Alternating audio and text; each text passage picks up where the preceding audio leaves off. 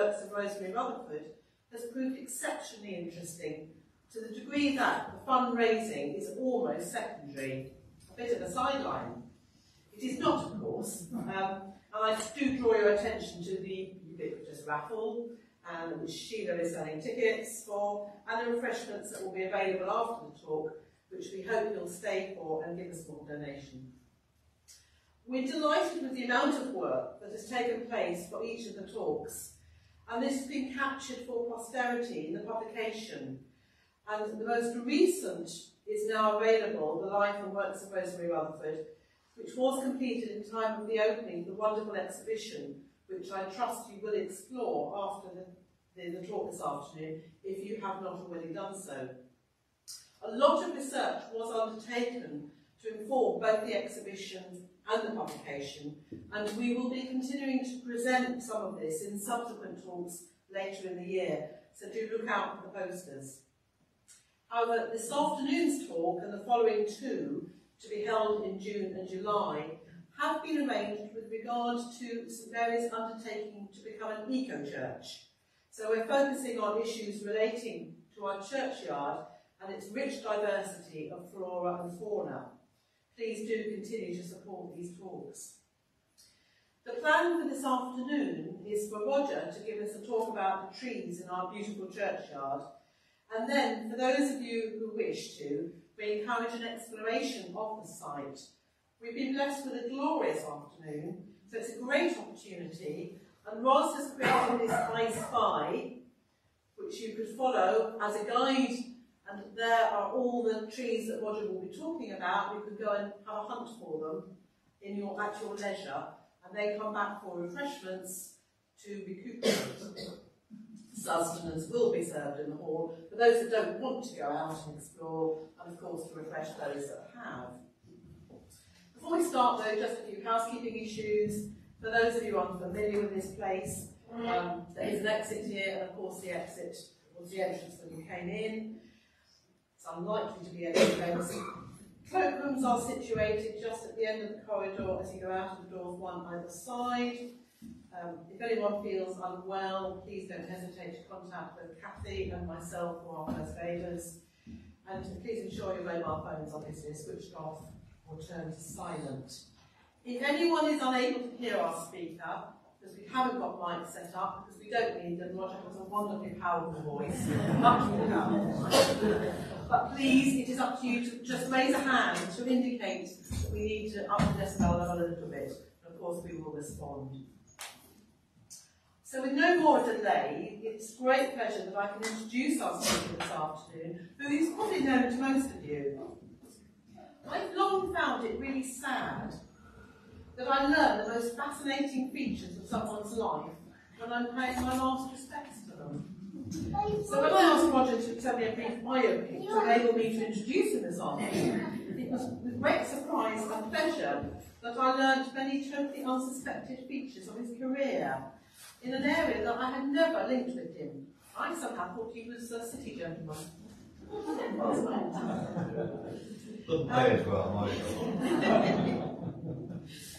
So, as it summarises a rather interesting livelihood, I'm going to read the whole thing he sent me. It's absolutely fascinating. Roger probably doesn't need much introduction. He's been a church member here since moving to Brookfield in 1969, and was one of the bell ringers team for many years. He's also known for his involvement with Brookfield Scouts for over 50 years, and in all conservation-related matters. After studying plant pathology at the University of Bristol, Roger started his working career in the 1960s with May and Baker as a field trials officer at the Agricultural Research Station in Oldham, first developing new projects to replace DDT and to combat Dutch elm disease. He then became the company's tree specialist, working on pests and diseases of crops around the world, from apples and pears in Europe to coffee and cocoa in Africa, and from bananas and citrus in the Caribbean to mangoes and rubber in India, and to pineapples and exotic fruits like durian in Thailand. Are they as bad smelling as they're said to be? They certainly are. In fact, when his son Simon was asked at playgroup what job his daddy did, he replied, "My dad watches apples grow on trees." Roger continued to travel the world for the next 30 years, working in research and development, and then became park operations manager at Lee Valley Regional Park, heading up the park ranger service and managing the park's 10,000 acres of recreational land in London, Essex and Hertfordshire. He also became heavily involved in supporting park rangers in Africa and India, combating poachers, and continues helping to provide for the families of park rangers killed in the line of duty. He is currently the Vice President of the International Rangers Federation. So without more ado, I hand over to Roger, who is going to introduce us to some of the trees in our beautiful churchyard. Thank you, Roger. Thanks very much. Well, good afternoon, everyone. Can you hear me at the back? Yes. Thank you. This particular picture we've got up here is one that you're probably very familiar with. If we approach our church from Main Road, it becomes fairly obvious straight away that the area and the church in particular is dominated by trees. And to early man, trees were objects of awe and wonder, mystery of their growth, the movement of their leaves and branches, the way they seem to die and come again to life in the spring, and the sudden growth of the plant from the seed. All these appeared to be miracles of nature. So my presentation is going to be in two parts. As I said, we're going to have a chat here, and then for those who'd like to go out and have a look at some of the trees outside. So, there we go, yes. There's a saying, I don't know, I mean, I'm a scout leader, and a lot of scouting is based on Rudyard Kipling, and Kipling has a very famous, "I keep 6 honest serving men, they taught me all I knew. Their names were what and why and when, and how and where and who." So, we're going to hear a little bit, I hope, about what trees are planted, where they're located, how to recognize them, when they were planted, and who were some of the people involved in that.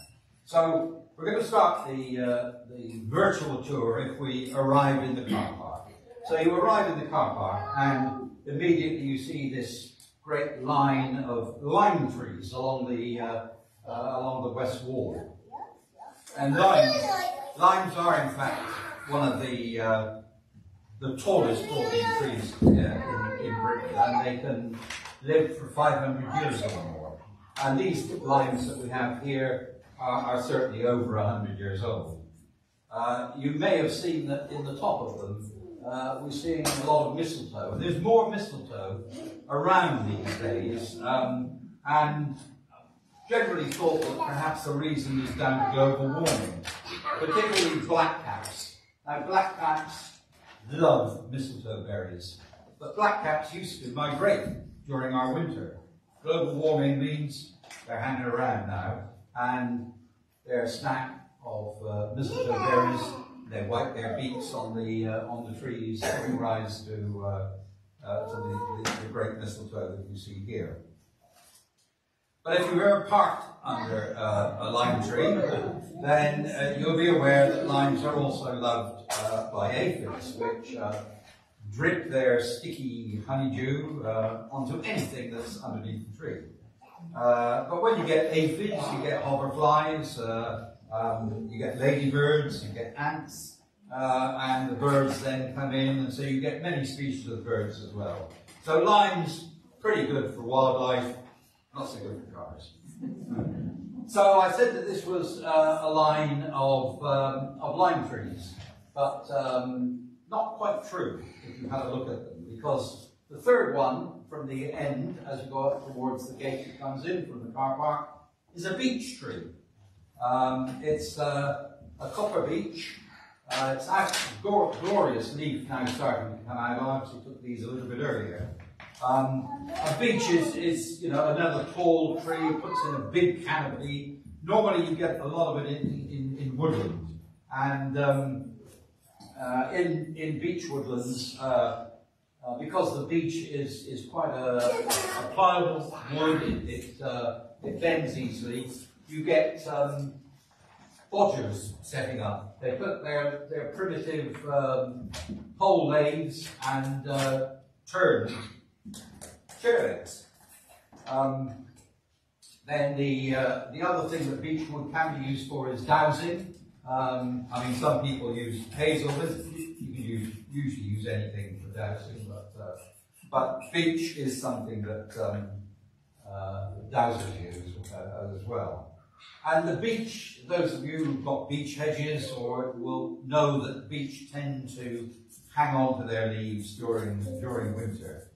And I'm not going to go into a lot of technical detail, but there are one or two. That's called marcescence, hanging on to the leaves during the winter. And beech has a very smooth bark, so again, it tends to enable a variety of mosses and lichens and things to grow on the surfaces of beech trees. It's considered to be, I mean, when the oak is the king, the beech tends to be called the queen of trees. And like a lot of things, it's used for medicinal properties. It's said that beech leaves can be used to make a poultice to reduce swelling and things. And there are lots of things, you know, stuff your mattress full of beech leaves, and that's going to speed up any healing process that you do. So that's along that western wall that I said, and if we move from that, so that's over here behind us as you come from the car park, you move down the wall to the corner, and there's a really interesting tree there. Those of you who, a bit like me, who've been around for some time might remember there was an enormous horse chestnut tree in the corner which had to be felled. But what we have now, oh sorry, a little bit about the beech tree. It tended to be, it's called Fagus, the god of the beech tree. And of course, those who know anything about botanics, Fagus is also the Latin name for the beech. So moving down onto that corner, we've got this really interesting little tree. Only a little thing at the moment, but notice just now, it's coming into leaf nicely. And this is a living fossil. This is the ginkgo. And this was the sole survivor, in fact, today of trees that, a family of trees that existed 250 million years ago. And it was long thought to be lost, but it can grow for 1,000 years. Ours is a little fellow at the moment, but there's one in China that's reckoned to be 3,000 years old. And like a lot of things, ginkgo and a lot of things in China as well, animal, vegetable and mineral, everything seems to be used in China for medicinal purposes. And ginkgo is obviously used for treating various things. These days it's more like a brain food, if you like, but it has been used for all sorts of different things in the past. Ginkgo in China produces nuts, and the nuts are used for cough medicines and fevers and diarrhea. You mentioned it. Ginkgo tends to be used for it. So, from that corner, turning round and looking towards the church, we've got our lovely magnolia tucked in there behind the porch and the wall. And where it's located does seem to give it a bit of protection. I mean, you'll know that the flowers can be very susceptible both to frosts and to rain. And tucked in there behind the church, it was gorgeous in flower earlier in the month. This was a particular species. There's many subspecies of Magnoliaceae, but the original plant was, from which everything else derived, was found in Martinique, which was a French, or it still is, a French overseas territory, and it was brought back to Europe by a Monsieur Magnol, from which Magnolia is named. Well, of course they've seen Magnolia, but Monsieur Magnol, who was the a botanist at Montpellier, brought this one back, and Magnolia now that we have today is tends to all come from that species he found originally in Martinique. Hasn't got really many uses in terms of its timber. Somebody pickled the flower petals and the flower buds for some of the flavouring, but it has been, if you travel to the USA at all, in the southern states, it's used very much as a street tree in the southern USA. So, from the Magnolia, we've just got to turn around and we see our magnificent cedar of Lebanon. Now, we've got 4 cedar species in the churchyard. So, cedar of Lebanon, biblical and mythological connections. It's mentioned several times in the Bible. Hebrew priests were told by Moses to use the bark of the Lebanon cedar in the treatment of leprosy. Solomon built his temple at Jerusalem from the massive cedars of Lebanon. And Prophet Isaiah refers to the cedars of Lebanon with the oaks of Bashan as examples of loftiness. And in Psalm 92, the righteous shall flourish like the palm tree, he shall grow like the cedar of Lebanon. And you get cedar of Lebanon quite a bit in churchyards, thought to represent sort of purification, protection against sort of incorruptibility, and eternal life. So, as I say, the strength of the timber is such that it's used in lots of buildings, and the oils of the cedar are used to make cough medicines and antiseptic. And the Egyptians used to bring the oils from the cedar of Lebanon back to Egypt for embalming the dead. So what about our cedar of Lebanon? Well, when was it planted, I think, was the first thing that we want to try and tackle. And Neil's excellent book, which I used for a little bit of research, worked out, I think, that it was planted in, well, we'll come on to when, perhaps in a minute, planted by John Whiting. So you're familiar with our list of vicars on the wall, and John Whiting is 1861 to 1876. So why might he have planted it? Because it was John Whiting who, in the mid-1860s, spearheaded the rebuild of the church. You'll perhaps be familiar with this picture here. This was during the rebuild. As I say, it started about 1868. And the front of the church, to work where the cedar is, probably wasn't there at that time because it was effectively a builder's yard. So why do we think that it might be John Whiting? Well, the rebuild of the church was finished in 1871, and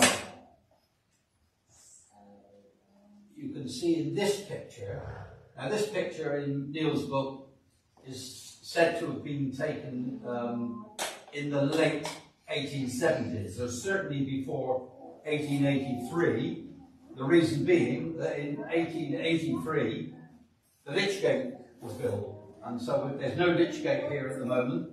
And here is the tree, and what better way at the end of the rebuild in 1871 to say, great, the builder's yard's gone, the church is open again, let's plant a tree. And so I'm reckoning that they planted that tree in about 1871, It was probably 3 or 4 years old at the time they planted it. It's growing here, and we'll be also talking about yews in a minute. And just on the corner of the church, I reckon that's the yew tree, but I'll talk about that in a minute. So on that time, planted in 1871, probably 5 years old when it was planted. I'm reckoning that that cedar tree is about 150 to 160 years old. But there is a way of calculating it. One of the ways of calculating the growth of the tree is to measure the circumference of the tree at between a metre and about 1.3 metres. And we've got some kit out there, but if you'd like to go at it when we do our little walkabout, you'll be able to see whether or not that 150 to 160 years old is about right. So, as I say, churning around, this is the growth of it in about 1910, so coming along and even a bit further along in the 1930s. So, turn around from the cedar tree, and on the corner we've got the yew. And there are 2 yew species we have in the churchyard. English yew, which is more of a sort of a spreading habit, and Irish yew, which is more of a column. So up by the war graves, that one there is the Irish yew. Why does every churchyard seem to have a yew tree? I'm from Gloucestershire. There's one of our churches in Gloucestershire, St Mary's in Painswick, got 99 yew trees. They keep thinking, well, why haven't we got 100? They tried to plant one during the millennium. They planted it. 2 years later, one of their existing yew trees blew over. And it's said to be connected that the devil didn't want them to plant. Whatever. So we have English yew and we have Irish yew. And it's no wonder that Lord Voldemort, I was saying, Tom Riddle as he was then, when he bought his wand at Ollivanders, had a wand of yew with a phoenix feather core, because yew is the symbol of life and death, and also resurrection and longevity. But and that was based on the fact that the tree does have this habit of regenerating and growing for many, many years. But there are, and I can suggest that there are perhaps 4 other reasons why yew trees are planted in churchyards. Firstly, the Druids. Now, the Druids, they often had their places of gathering. They worshipped outside, and their places of gathering and their ceremonies were often under yew trees. The second possibility is cadavers, dead bodies. One folk belief is that yew trees thrived especially on ground where there were bodies, decaying corpses. In 1644 there was a guy called Robert Turner. He wrote a book, Botanologica, and he said that the yew trees helped absorb the putrefaction and the vapours coming from the dead bodies and kept the air clean. The third reason for yew trees in churchyards is the longbow. Your history may remind you that during the 100 Years' War, in the Battle of Crécy, the Battle of Poitiers, the Battle of Agincourt, the longbow was supreme. And therefore, the suggestion was that it was obligatory for churches to plant yew trees in order to provide a source for longbows into the future. I think this is probably fake news. I mean, they probably did use some, but the best yew for making longbows wasn't English yew. It was yew from Europe, where it could grow. It was much tighter grained, slower growing, and therefore provided a very much better stave for turning into longbows. But undoubtedly, you know, I mean, people were worried about getting a source. I mean, Henry VIII sent out agents over the whole of Europe to try and secure longbows. They went to Austria, to Poland, to Italy, and to Spain. So they continued, obviously, to source them. And at that time, if you were importing wine into Britain from Europe, they levied a tax on the wine that came in, and the tax was use staves, not money, use staves.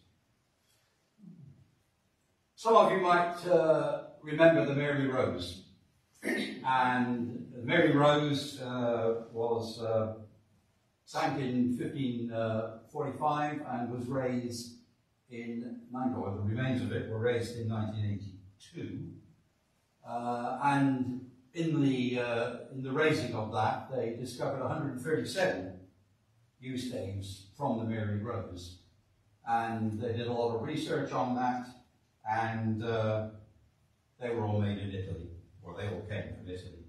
They were enormous things. They were over 2 meters high, you know, so pulling the longbow needed a fair amount of strength.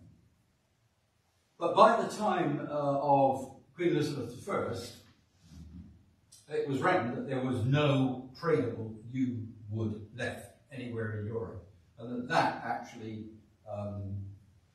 speeded up the development of the musket as the weapon rather than the longbow. Although I think the last battle where a longbow was used was in the British-English Civil War in 1644.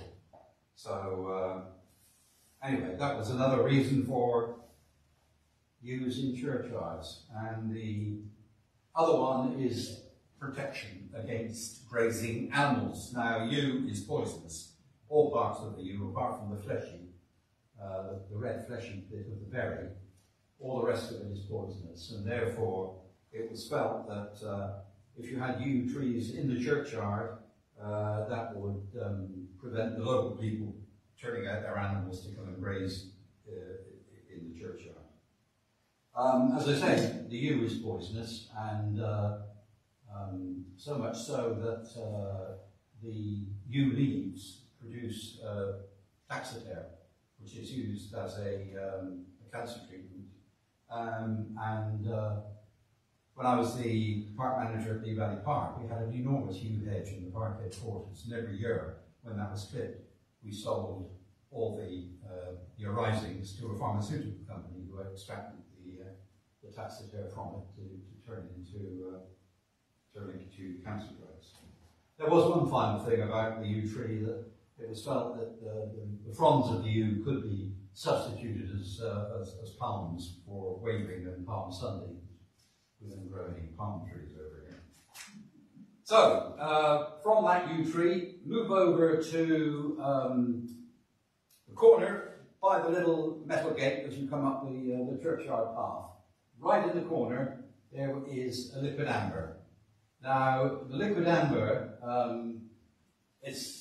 I thought it was dead. I went up and looked at it the other day, and I thought, yeah, this is dead. But in fact, if you look carefully now, you can see it's starting to shoot up in the tops.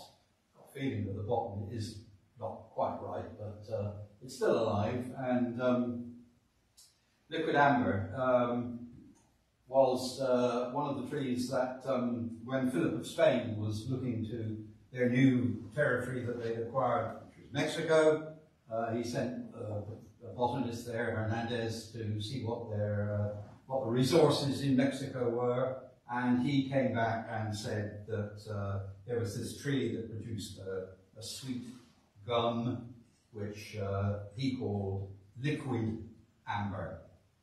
Liquid amber, as one word, is what the tree is called here. He called it, back in the time that he went to Mexico in the 16th century, liquid amber. And it produces this sort of sticky gum. But right next to that, as we walk up the path, we've got the western red cedar. There's a number of western red cedars in the churchyard. This one's particularly sort of dominant. It's the second cedar species, as I say, of the four that we've got in the churchyard.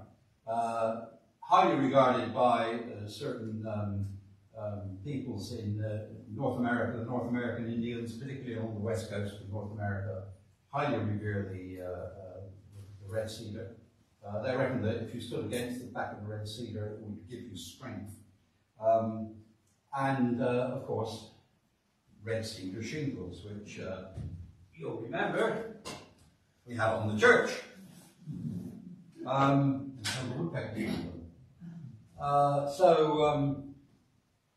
Commonly used for making shingles. You know, when it's fresh and you know, it's got that really warm appearance. And the indigenous peoples of that western side of North America, particularly up through British Columbia, they use it for totems. They built their early canoes from red cedar because, again, it's got oils and things in it that make it particularly good for building canoes and the like. They use the fibre of the bark as well for making, they sort of string it and make hats and baskets and all sorts of things with it. But again, because of the oil in it, making hats, it's protection against the rain. So very, you know, a culturally important tree, the western red cedar. And a little bit further up, against the wall, we've got a tree, the memory of Nora Foster from her friends in Cartagena. What I just wanted to say at this point is that there are a number of trees in the churchyard that have been planted, you know, in memory of people, in memory of different events, and all of these trees are obviously significant to those who planted them. They've been planted for certain reasons. And so I'm not really going to go into detail about the memorial trees, because I'm not really privy to why they were planted. But suffice it to say, they're mainly ornamental species, and they've probably all been planted within the last 20 years or so. One or two exceptions, but generally that. But this particular one, to Nora Foster, is a Robinia, or also called the black locust.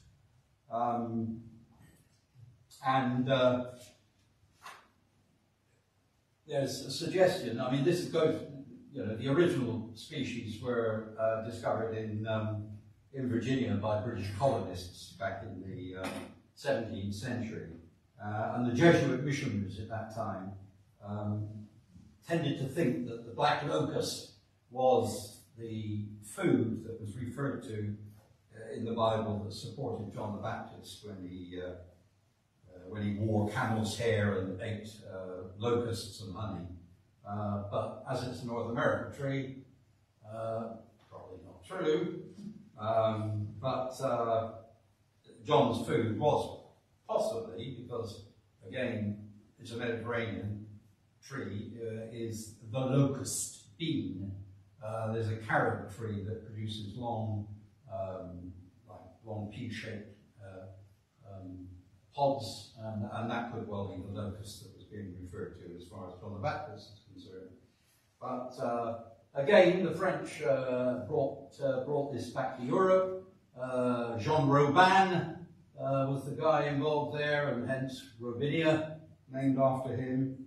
But whereas here they seem to behave themselves, I mean, it's a leguminous tree, a little bit like you know, peas and that sort of thing. So it has nodules, root nodules that enable it to fix nitrogen. But as I say, in Europe it tends to be okay, but in North America it's rampant. It grows everywhere. It just throws up suckers, and it's what they call an alien species. So they don't like it. But next to the Robinia, right on the corner of the here, is the tree of heaven, this one here. And why is it called the tree of heaven? Possibly because, again, this one tends to come from the from the East Indies, and there it is revered as a tree that stretches up to paradise. So that's possibly why it's called Tree of Heaven. Again, the Chinese tend to use it for medicines, but it's also a host of the Aianthus silk moth. Whereas the normal silk moths feed on, the caterpillars feed on mulberry, these caterpillars feed on the Aianthus, or the Tree of Heaven. Tends to produce a silk which is a lot stronger than mulberry, but again, it doesn't spin as well. It's referred to as piece silk, P-E-A-C-E. Piece in this sense being the fact that to produce silk from the mulberry, the larvae that have spun their cocoons are all boiled in boiling water and killed, and then the silk is spun. In Aianthus, they wait for the moth to emerge from the cocoon, and then they process the fibre from the cocoon. So it's called the piece silk that comes from the Tree of Heaven. But again, like the Robinia that we've just been talking about, in North America, again, it's a suckering tree, produces suckers, and we call it the Tree of Heaven. America, it's called the Tree of Hell, because it just grows everywhere. It's a bit like budding, you know, goes along railway tracks, and they hate it. But talked about it being called the Tree of Heaven, and very close to it, we do have a tree that almost stretches up to heaven, and this is our wonderful Wellingtonia. Now, there was a guy called William Lobb, and we're going back now to sort of the mid-1800s. So about 1850, he hopped a ship over to North America, had heard about these magnificent trees growing on the west side of the US, went in, found them, took samples of seeds, seedlings, and hopped his ship again to come back to Europe and bring these wonderful trees from the Sierra Nevadas and to start multiplying them, and they soon started appearing in British estates and this sort of thing. But there was a bit of controversy about this because Lobb decided that he would register the name of the tree as a Wellingtonia because Duke Wellington had recently died, and he had brought back the specimens that were required by the Horticultural Society in Britain to register the name. So he registered it as Wellingtonia. The Americans hadn't actually got as far as registering what they wanted to call it. They wanted to call it the Washingtonia. So there was this sort of aggro between Wellingtonia and Washingtonia, and eventually the name was decided upon a number of years later. They settled on the name of Sequoia dendron gigantea, or what we now call the giant the sequoia. You know, and but we still call it the Wellingtonias. Our kids, when they were young, they called it the punching tree because the bark of the Wellingtonia is really soft and spongy. So you can actually go up to it. You can hang your fist as hard as you like on that tree. It just won't hurt at all because it's just like a sponge. Right, moving on. Our Wellingtonia, how old? Over 100 years. Not as old as the cedar of Lebanon, I would say, but they can live, obviously, for a long time. And the height, I mean, some in the west of the USA have been found to grow, 300 feet or so, and they do have a very long, a long lifespan. So ours is a relative youngster at 100. I mean, they can grow up to 3,000. It was thought to be the oldest species for a while until they discovered the bristlecone. And the bristlecone, obviously, is now reckoned to be the oldest one. So if we go back onto the path and cross over the path and to that area just by the memorial garden. And I want to stop at this stump. There's a stump tree there. There's another copper beech on the right-hand side, and to the left-hand side of the stump there's another lime tree. But the stump marks the spot where that bomb fell in World War II, blowing out the north side of the church.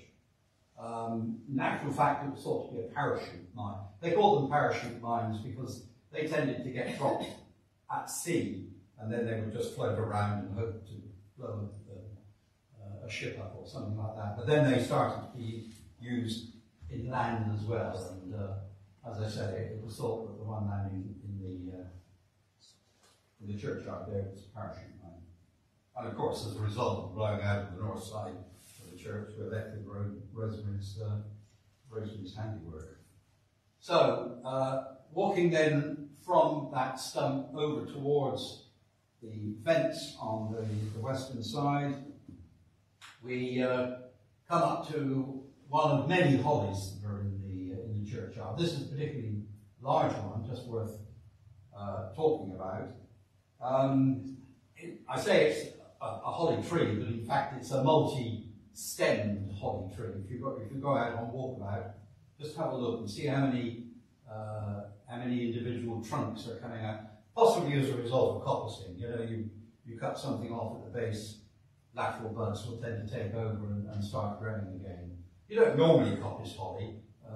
You know, it's usually a bit of a nuisance. So I reckon somebody thought that's a bit of a nuisance. I'm going to cut that one down, and you know, they got their own back by throwing up lots of holly trees. So, but as I say, we've got common holly in the churchyard, and we've got quite a number of variegated hollies as well. And we all know about the symbolism of holly, holly at Christmas time, and it was seen as a fertility symbol, and it was had sort of certain symbolism relating to being a charm against witches and goblins, and Harry Potter's wand was holly wood.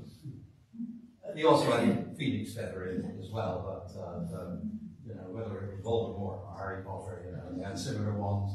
Harry's was holly, and Voldemort's was yew. And then a little bit further over from the holly, against this metal palisade fence here, we've got another of the cedars. This one is the Atlas cedar, or blue cedar. Has a very blue colour to the leaf. Sorry, I just want to just pop back to holly for a moment here. I've just missed telling you something about it.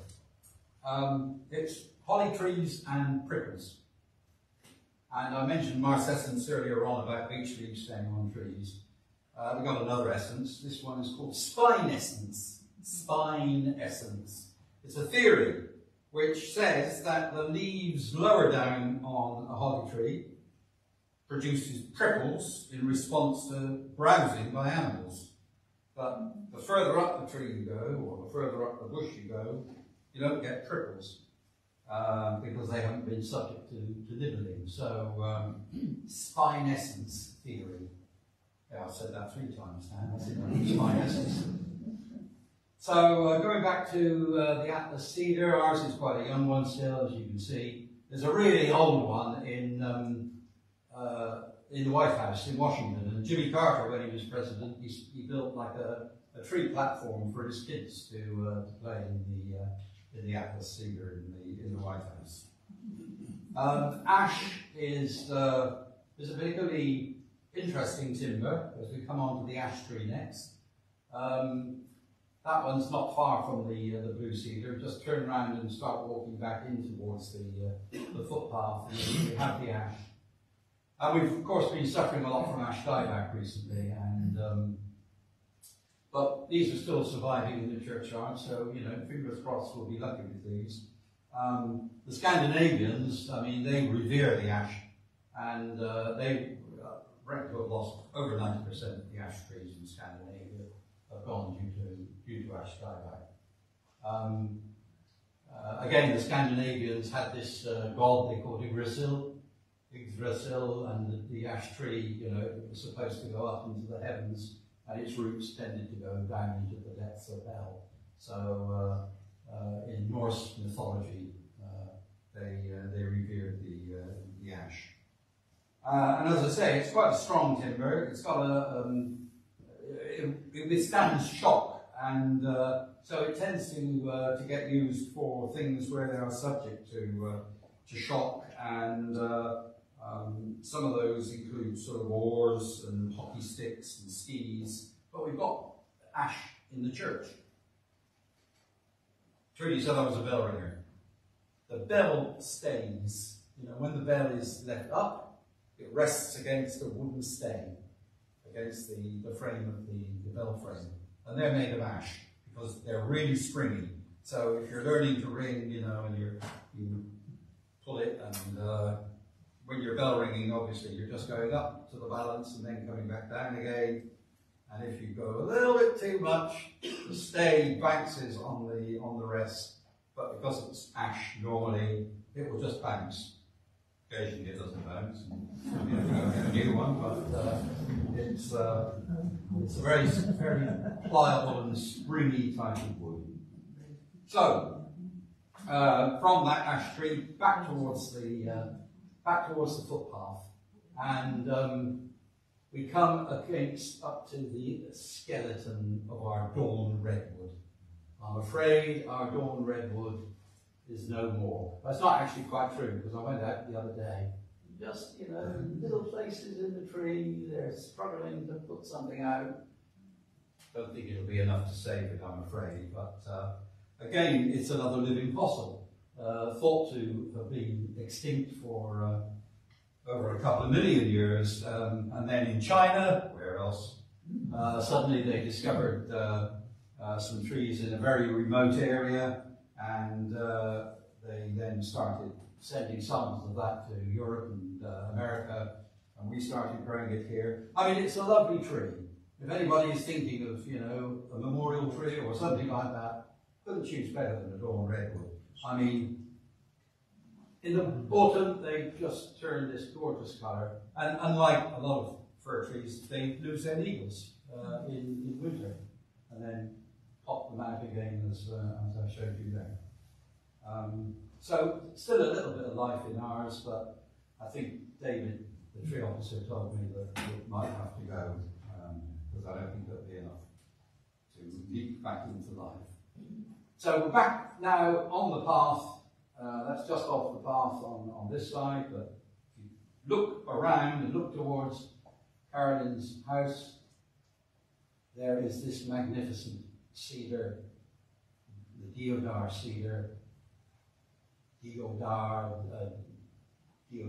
David Dior, or something. It comes from Sanskrit anyway, and is the tree of the gods in Sanskrit. Himalayan cedar, and it's a gorgeous, really graceful tree. You know, the branches tend to sort of sweep down, and lovely tree. And again, used for boat building, and particularly up in the Himalayas, all the houseboats that are, you know, passage to India and things like that. If you see that, you know, they go out on the houseboats on Lake Dal. Tend to be used for that sort of thing. And when the Brits were in India, in the days of the British Raj, again a very strong timber. It used to be used in building barracks and railway bridges and canal bridges and all sorts of things. Very aromatic, the deodar, and made for incense, using incense, and the oils are extracted for aromatherapy. It's also a great insect repellent, actually. I mean, cedar, those of you, you know, I mean, might used to use little round balls of meat, you know, for moth killers, didn't we? But nowadays you buy little round balls of cedar wood and they do the same thing, repel rats. It's a national tree, actually, of Pakistan. And tucked behind it, just up against Carolyn's fence, is one of 4 oak species we've got. This one's the holm oak, holly oak, and it's it keeps its leaves all the way through the winter. So it's in sort of leaf now. And if you go and have a look at that, it's got really a fascinating, the wood and the trunk is quite fascinating. Very strong wood, and in fact it was used by Romans for chariot wheels, and again used as a, I suppose you'd call it almost the equivalent of the Victoria Cross, as a garland or a crown for called Corona Civica. If somebody had saved lives in battle or something like that, they were commemorated. They were awarded a Corona Civica, which was made of holm oak.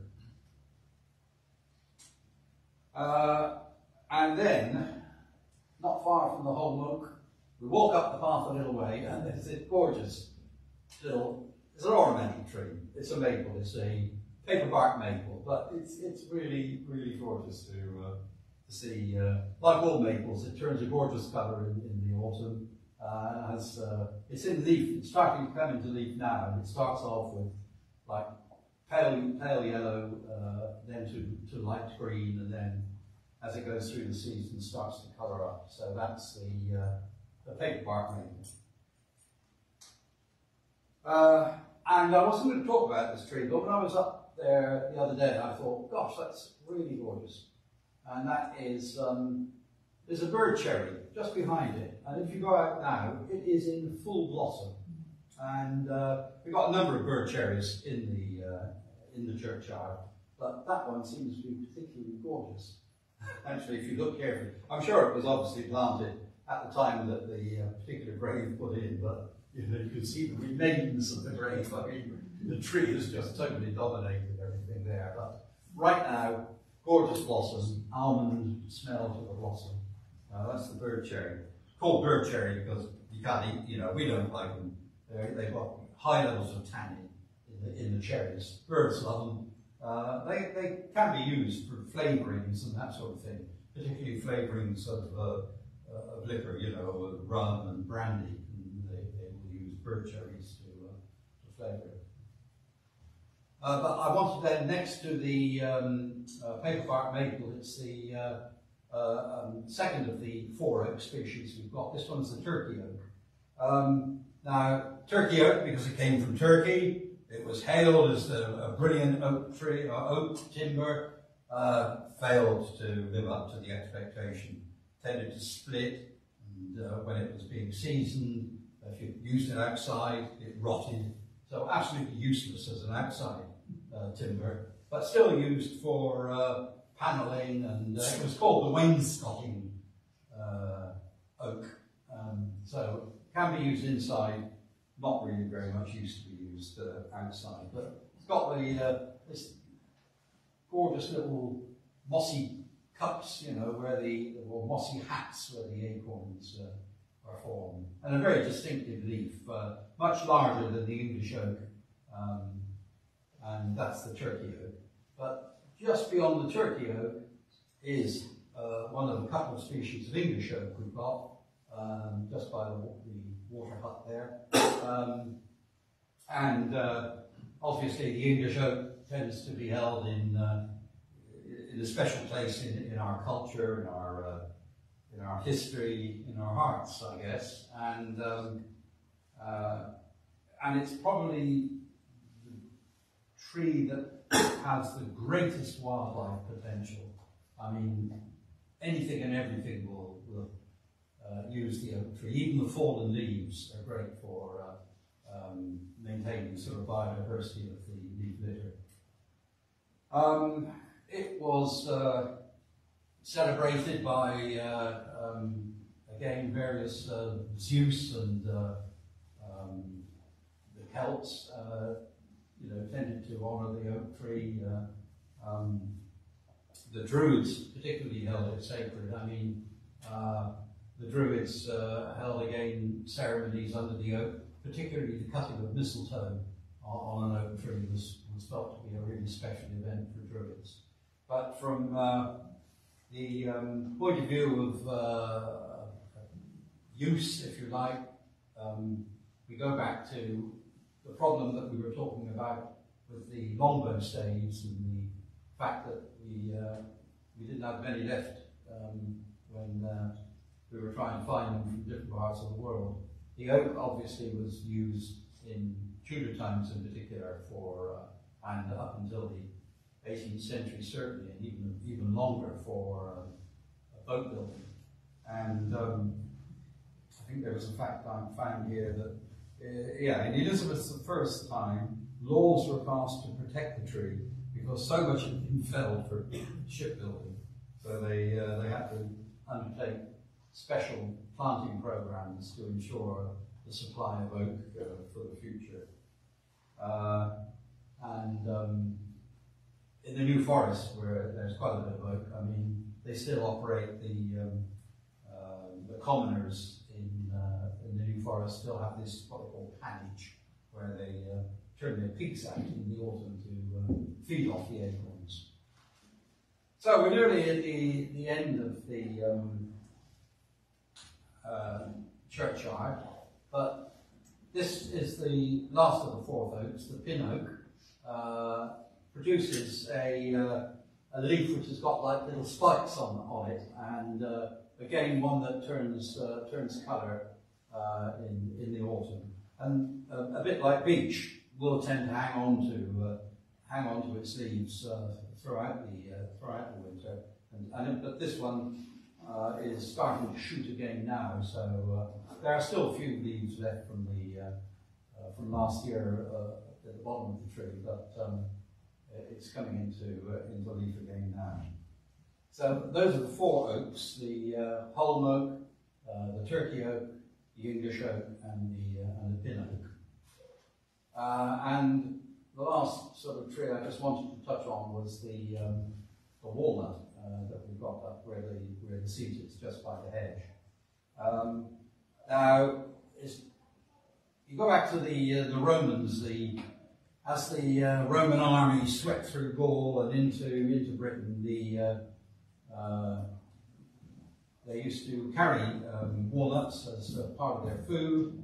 They carried walnut oil for cooking, and I guess tended to scatter the remains around, and therefore the walnuts that we've got in the UK tend to go back to Roman times. The Romans called it the royal nut of Jove, and they imported it originally from Greece anyway, so it wasn't an Italian species, but it does go back, to Roman times, certainly to 100 BC. But walnut timber is highly sought after. I mean, it polishes well, it's got a gorgeous grain, so it tends to be used in sort of extensive furniture building and that sort of thing.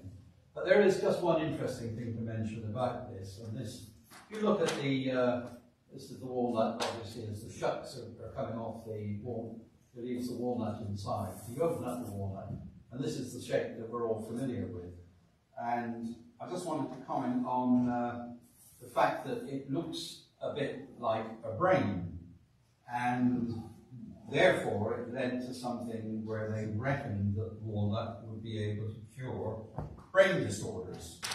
And that goes back to something called the doctrine of signatures. And we're talking now probably about the 15th century. So the doctrine of signatures stated that preparations made by plants that look like parts of the human body could be used to treat ailments from those particular parts. And it was felt that it was God that had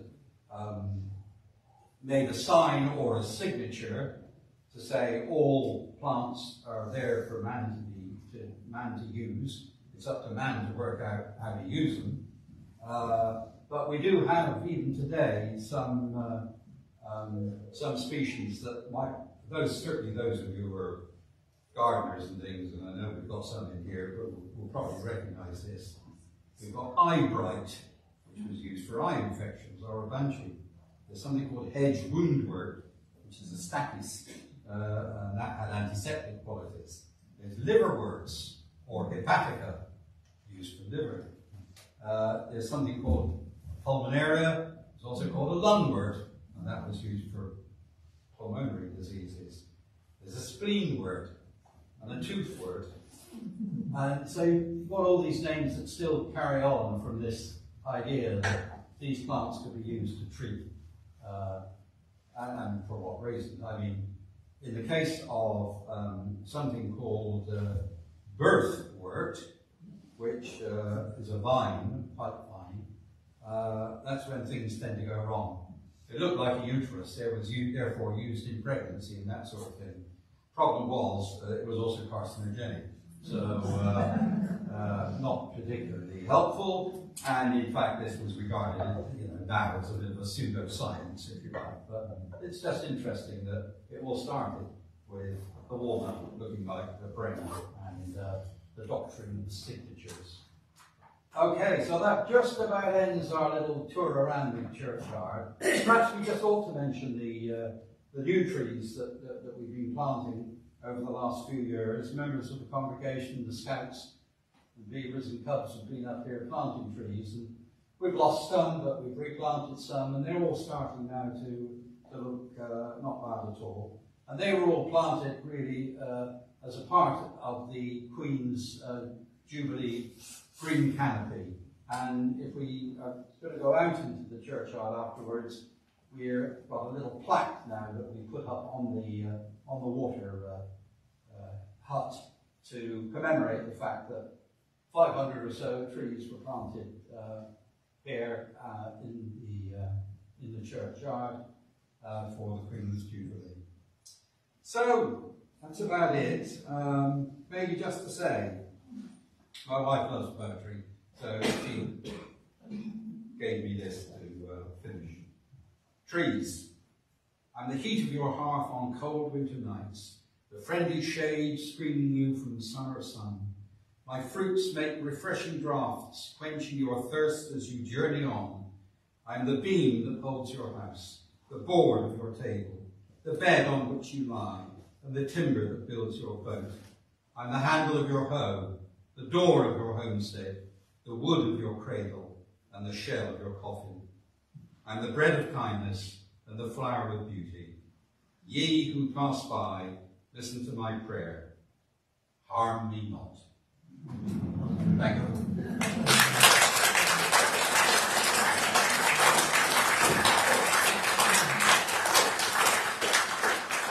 Absolutely fascinating. Anyone, any questions?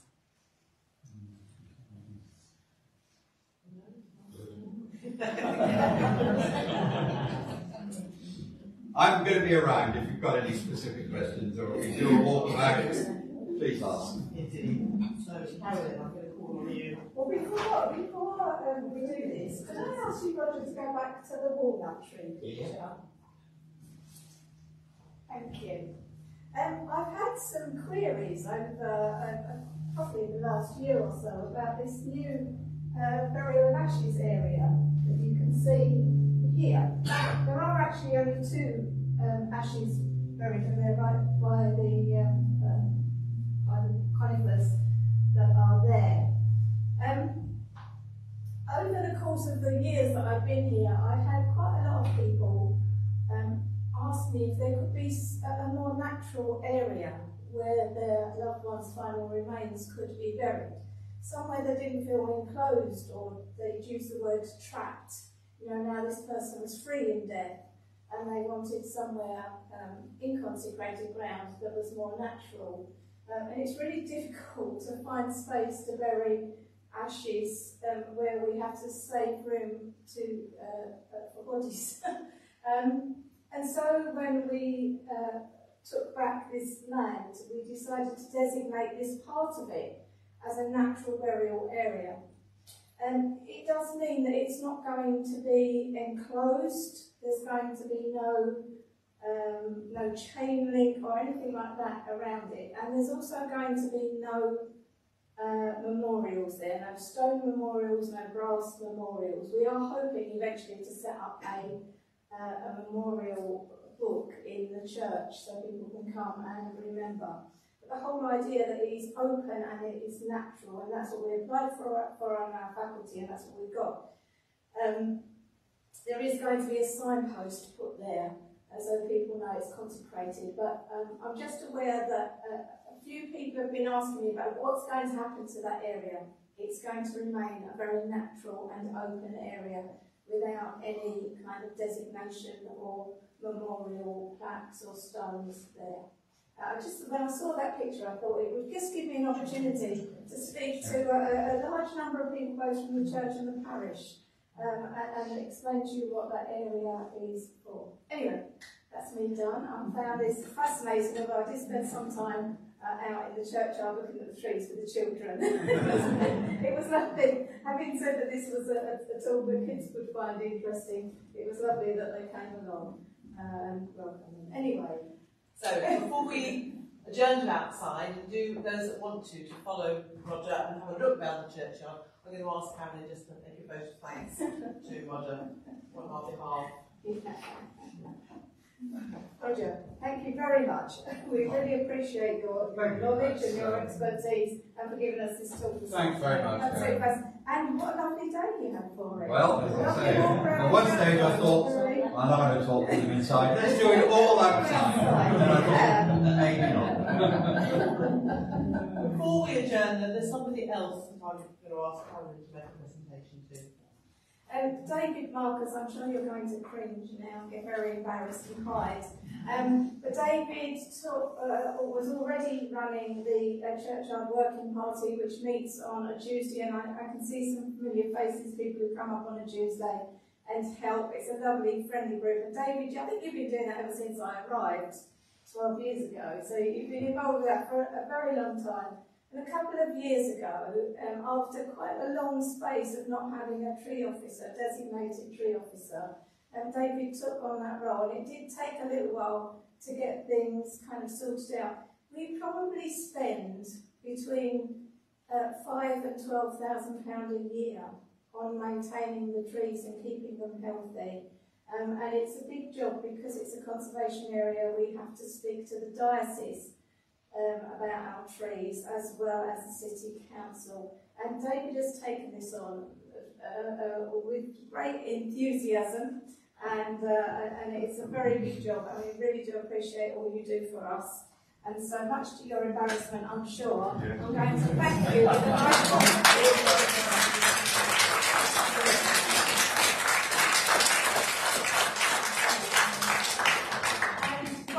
Although I don't have a bottle for anybody else, I'd like to thank Trudy and Ros and Ian for all the work they do in enabling these talks to take place, and to Karen and her team for the refreshments, which I'm sure you'll enjoy. Those of you who bought cakes, thank you very much. So enjoy the rest of the afternoon, enjoy the sunshine and the trees, and enjoy the refreshments. Thank you. Can I just...